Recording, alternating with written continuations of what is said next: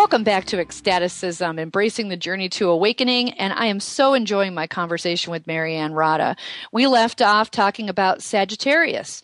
So I had mentioned that I had read from the Pleiadian channel that she'd had here, and Sagittarius rising soon will be, and I feel that this could possibly be an indication of the right now.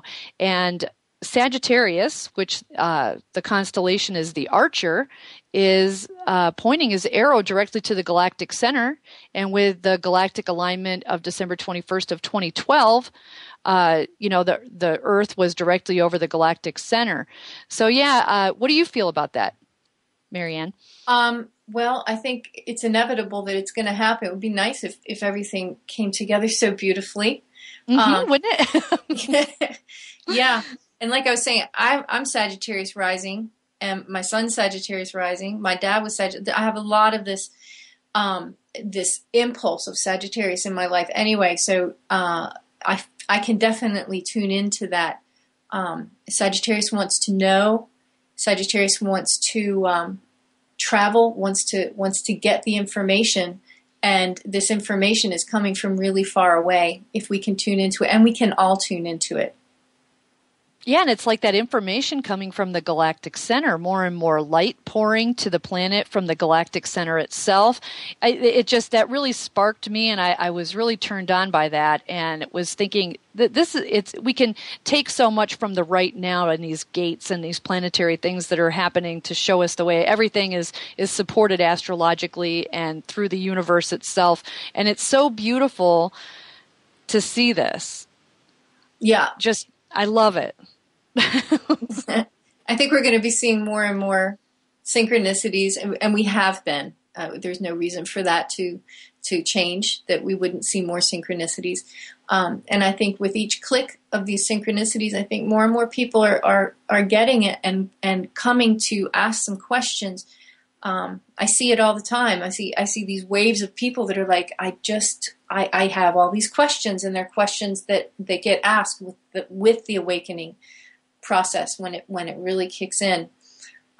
So I think, it's inevitable that as they say, the Pleiadians say that the scales are going to tip, and that has there's a little Libra imagery there, the scales tipping, so that there's a critical mass of awakening conscious beings. But also, if you look at the scales of the dragon tipping, that the dragon is going to lose the mask of fear that it's been wearing, that we've been looking at, and we've been transfixed by. Definitely.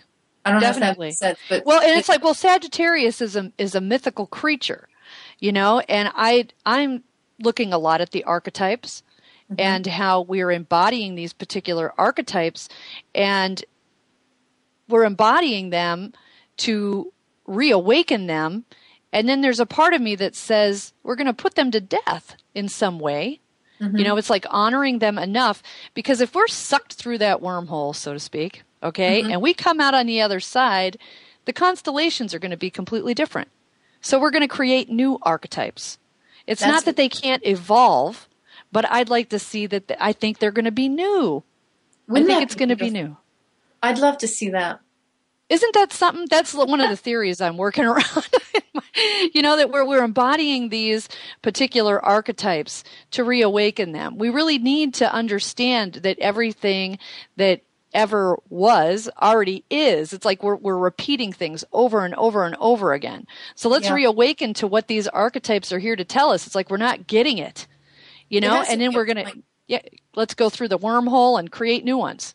Yeah. And we are traveling through space, behind our star, which is traveling through space, in relative to other stars. And the constellations that we see today are not exactly the same as the ones that our ancestors saw tens of thousands of years ago, by any means. Not at all. The ancient archetypes have to be different in some way. So we're getting shifting focus. The things are shifting out of focus and taking on a new. Maybe we just let our eyes see it. It's already there. Yeah, because I learned when I was in Hawaii for shamanic astrology cosmology that the constellations, they take on whatever it is that we perceive them to be. It's like our perception of them that we reflect to them, and then they're mirroring that back to us in their way, but it's like they become what it is that we project of them, which is kind of an interesting thing. Yeah. The power of collective belief is so strong. And they tried. There was an attempt to put a 13th zodiac symbol in the mix, and that didn't really take very well. No, it didn't, because it's impossible to unbalance a perfectly balanced wheel. You know, it's like an Ophiuchus, he's the serpent handler, and he's the hub of the wheel. And he is the serpent, which I believe is the wormhole that will take us into the new world. It's like it's right over the galactic center. Yeah. Yeah. And now I'd like to talk about 9, if I could, because yes, please do. This is the source of this is what the Pleiadian Renegades look at. The League of Light, all of them, they look at. They've been teaching me about 9 since day 1 of their communication with me, which was before I knew who they were, when I was just dabbling with angels and whatnot when I first learned how to do this.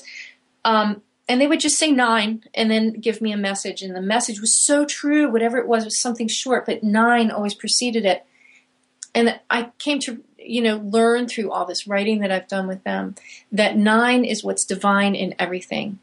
And the easiest way for me to describe what that looks like is if you look at an I Ching diagram with the 8 sides, and then in the center is a yin yang, right?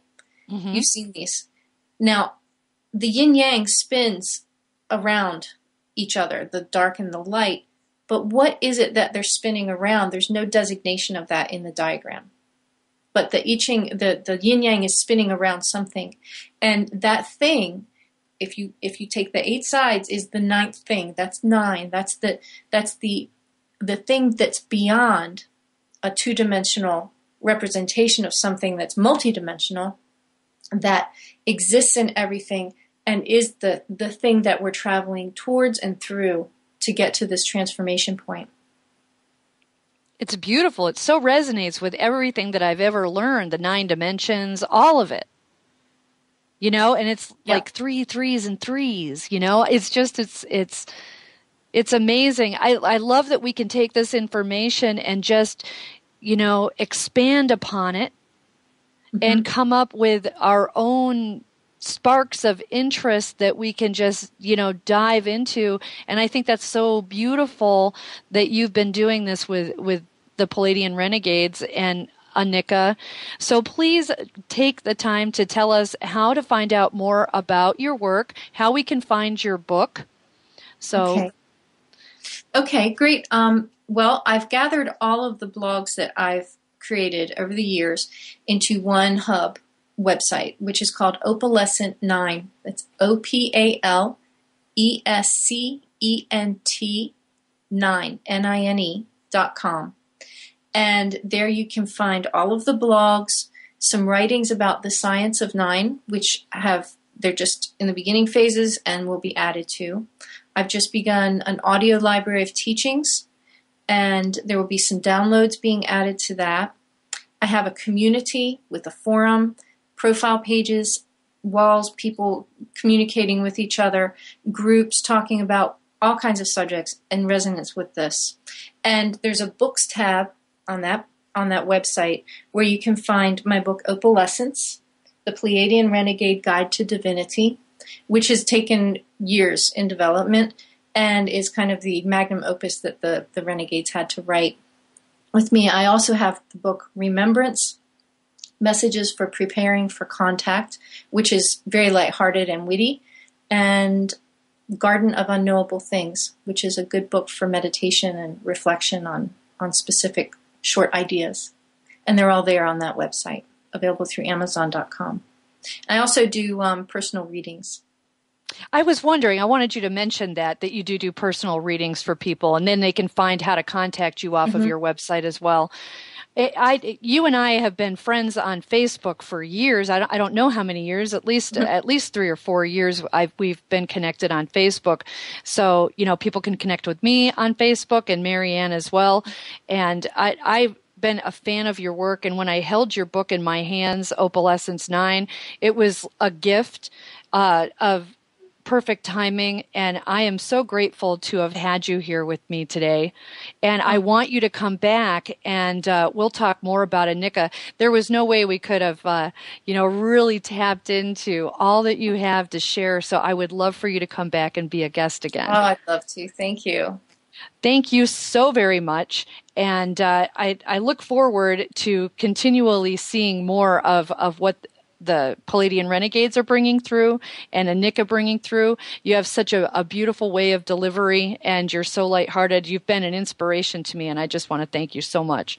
Oh, thank you. That's such kind words. And everybody just be brave and go for it, and let's move into some transformation times. It's really exciting. Beautiful. Thank you so much. Everybody, be love, be peace, be joy, and be ecstatic. Thank you for joining me. Next week, I will have Michael and Cindy Fess with me. So thank you so much. God bless.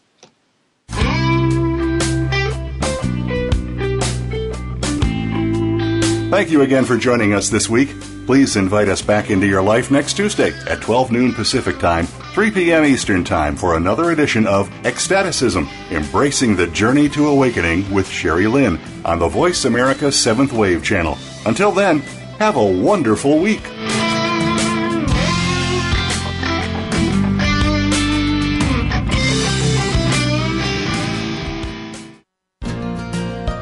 Thanks again for listening to the preceding program, brought to you on the 7th Wave Network.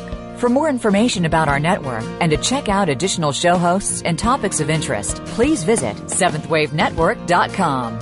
The Voice America Talk Radio Network is the worldwide leader in live Internet talk radio. Visit voiceamerica.com. The views and ideas expressed on the preceding program are strictly those of the host or guests and do not necessarily reflect the views and ideas held by the Voice America Talk Radio Network, its staff, and management.